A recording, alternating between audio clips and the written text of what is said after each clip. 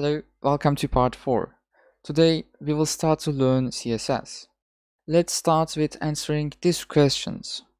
What is CSS and why we are using it? CSS is Cascading Style Sheet. CSS describes how HTML elements are to be displayed on screen, paper, or in other media. It saves a lot of work and also we can use it on multiple web pages. Okay, how we can use it on our web page? To do, we have two ways. First one is adding CSS directly into the web page.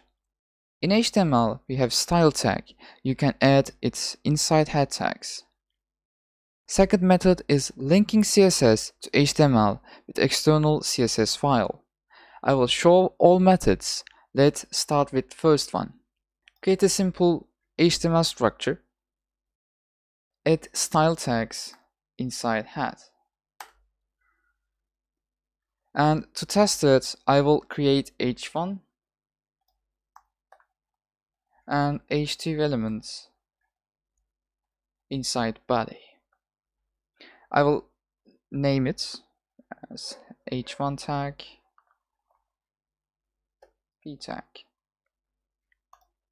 And to test CSS, I would like to make h1 red and p blue.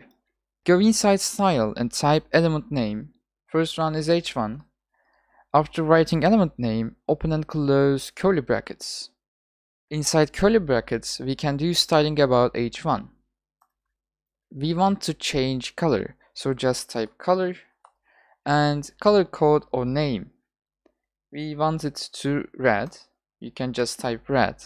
But if you want specific red color, you can write its hex code like this. It's red. If you hover on it, you see VS Code has built-in color palette. Do the same with p tag. Type p and open and close curly brackets inside color and blue. Open up your browser and see the result. Our header tag is red and paragraph tag is blue. Let's do the same with other method. In the same folder, create a new file called style CSS. Copy the contents of style tag and place it to style CSS. After that, you can delete style tag, but if you refresh the page, our styles are gone. We have to link style CSS to index.html. To do this, go inside head tag and add link tag.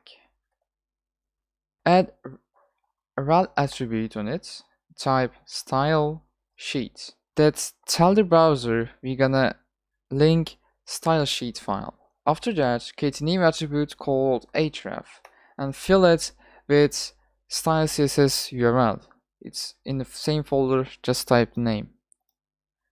Save it and refresh. Our styles are back. You should prefer second method because you have to keep your files clean. Thanks for watching. See you next time.